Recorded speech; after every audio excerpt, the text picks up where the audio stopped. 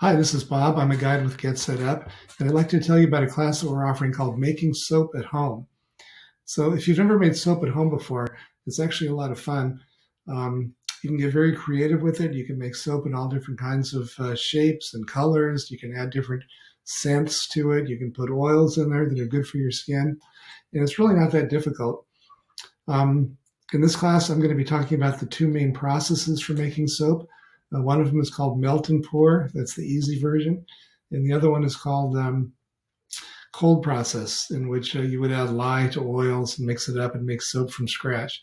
But neither one is that difficult, and neither one really requires a big investment in materials or equipment. And what would you do with homemade soap? Well, of course, you can always use it yourself. It makes a great gift. Or, if you're ambitious, you can, go down to the swap meet or farmer's market and sell it. Here's a couple of recent soaps that I made. This is a black charcoal soap. It smells like pine trees.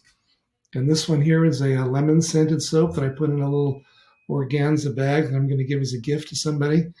Again, like I said, it's fun to do. If you have kids around, it's a great project to do with kids or just by yourself. It's a great hobby. So I hope you'll join us for the soap making class. Thank you, and I'll see you there.